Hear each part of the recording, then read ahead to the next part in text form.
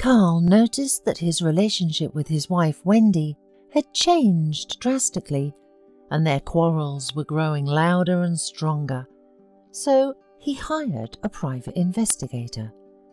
Yes, it wasn't cheap, but he did his job in a highly professional manner, and after 2 days, Carl was already listening to a recording of a conversation between Wendy and her lover.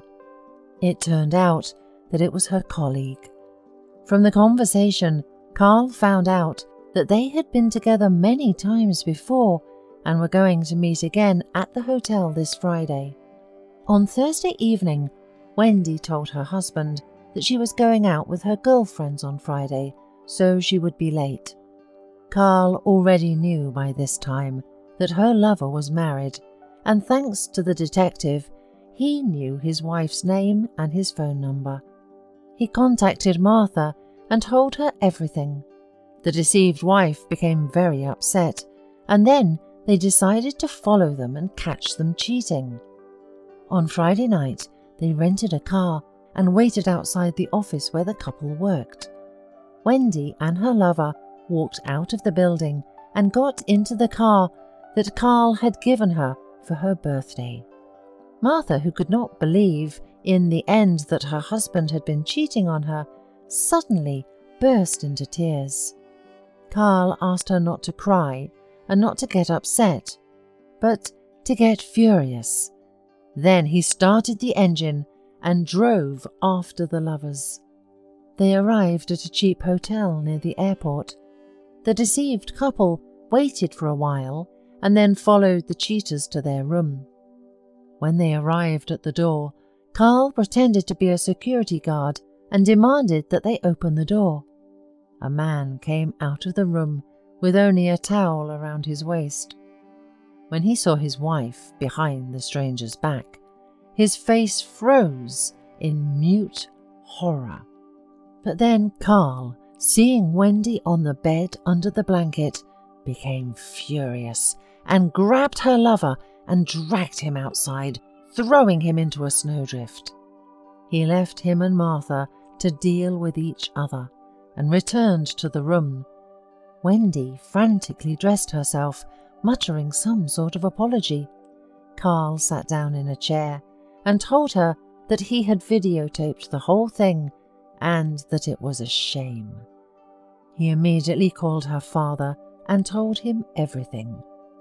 Wendy threw herself on her knees, begging for forgiveness, but Carl was so angry that he also called her boss and informed him what his employees were doing in their spare time. Then he called a cab and sent the woman to her sister's house. Meanwhile, he returned home and packed up the woman's belongings, which he took later to her sister's house. A week passed. The wife and her lover were fired for violating company rules.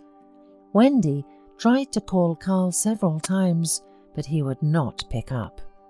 A few weeks later, her sister called and told him that her Wendy had suffered a serious nervous breakdown. She was now in a hospital and was anxious to see her husband. They met a week later. Wendy looked gaunt and depressed, like a shadow of the previous Wendy. She tried to apologize, but at the same time she blamed her husband for everything. He was the one who allegedly worked too hard and didn't give her enough attention. But Carl was quick to remind her that she herself wanted to live well and not deny herself anything. They were silent for a while, not knowing what to talk about next.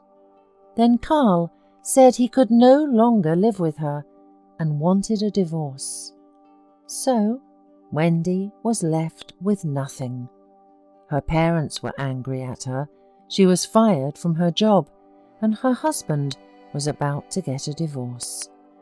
She begged him not to leave her, but Carl wished her luck and left. A month after that awful scene at the hotel, Carl called Martha and invited her to visit. Unexpectedly, she said yes.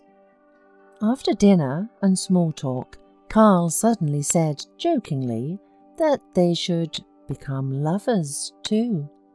Martha laughed and said she would, but not in that lousy hotel.